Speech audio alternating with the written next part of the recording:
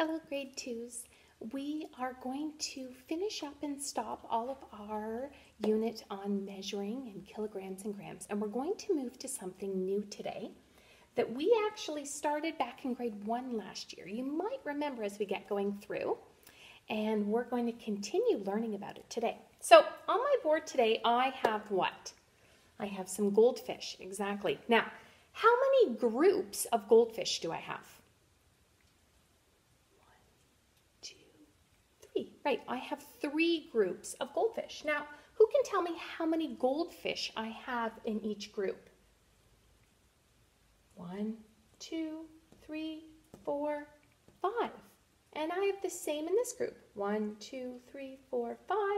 1, 2, 3, 4, 5. So I have 3 groups, and each group has 5 in them. Okay? So these are what we call equal groups. Can you say equal groups? That means that there's the same number in each group. Okay, now how can I find out the total number of fish? How could I find out how many fish I have? Well, I'm going to draw a number bond here that shows each one. Okay, so we have 5 in this one, 5 in this one, 5 in this one, and if we all connect it, okay, let's count by 5s. 5, 10, 15. So I have 15 goldfish. So when we have equal groups, we can go 5 plus 5 plus 5, but there is actually another way that we can also write this. So instead of doing 5 plus 5 plus 5, which gives us 15, there is what we call multiplication. Do you remember multiplication? Do you remember what symbol we use when we're multiplying? It's a X. X means multiply. And we use that when the groups have the same number in them, when they're equal groups. That's the only time we can multiply, when each group is the same. Okay? So how many groups do we have? 1, 2, 3. So we write 3 multiply or times by how many are in the group? 1, 2, 3, 4, 5. So we do 3 times 5. 3 groups of 5. 5, 10, 15. Perfect. Now, what if I take our goldfish and instead of 3 groups, what happens if I make 5 groups?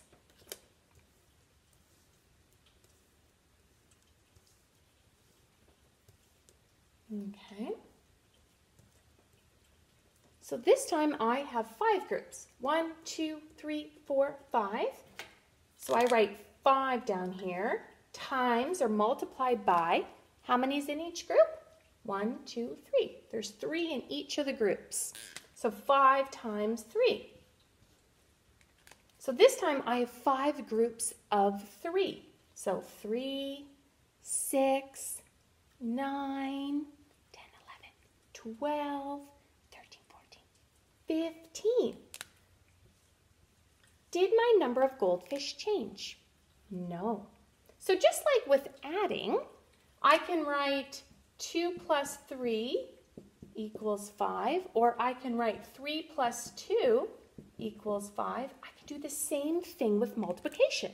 I can do 3 times 5 equals 15, or I can do 5 times 3 equals 15. Okay? Either way, I can with multiplication, just like with addition. They're the only two that we can switch them. It doesn't matter whether I do the 3 first or the 5 first. It still is going to give me 15. Okay? Now, in your textbook, I want you to open up to page 77 in your textbook. So press pause if you don't have your textbook. And we're going to open to page 77. And at the very top of the page, we see our X, and that means multiply. And we can only do that when we have equal groups. So that means the same number in each group. We can multiply instead of keep adding. We can multiply. Okay? So let's look at this page here. In question number 1, we have some birds' nests. Who can tell me how many nests that we have? How many nests do we have? 1, 2, 3, 4. So let me get started here with writing this.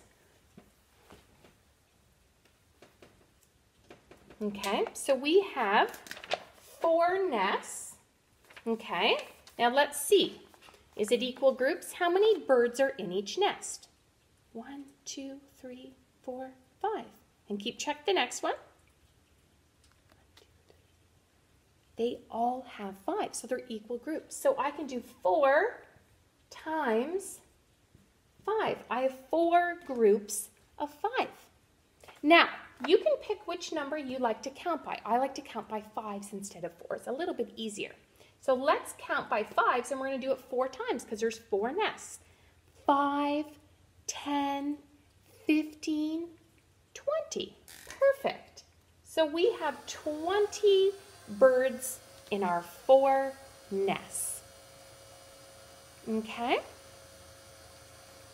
Now, let's go down to question number 2. Question number 2, do you know what I thought it was at first? I thought it was like teacups and saucers, but you know what it is? It's hats. Okay? Now, how many groups of hats do I have? 1, 2, 3, 4, 5. I have 5 groups of hats. I'm going to do 5. And are they equal? Is there the same number of hats in each group? I think you can tell by the picture, yes. And how many? So I can multiply because they're equal. How many are in each group? 1, 2, 3, 4, 5, 6. There are 6 hats in each group. Now, I can do that or I can do 6 times 5. They're both the same thing. Now you get to pick when you multiply which number do you want to count by. Again, I'm always going to choose 5 because I find it easy to count by 5s instead of 6s. So let's count by 5s. We're going to do it 6 times. Okay? 5, 10, 15, 20, 25, 30. Okay? And 6 times 5, if I were to count by 6s, I'll do it kind of quick. 6, 12, 18, 24, and 30. Okay, that they are. So when they're equal groups, we can multiply them and keep adding up. So instead of counting each single one, count up. Do the mental math. You've been doing all the math facts all fall in the classroom. Is to go, 6 plus 6 plus 6 plus 6 plus 6. Or, like I said, because it's 5, I can count by 5s. And I can do it 6 times. Okay? So what you're going to do for your work today is you're going to open up your workbook and you're going to do exercise 31 for today. And you will notice 31 has 2 pages that I'm going to ask you to do, both pages of 31 today. Enjoy.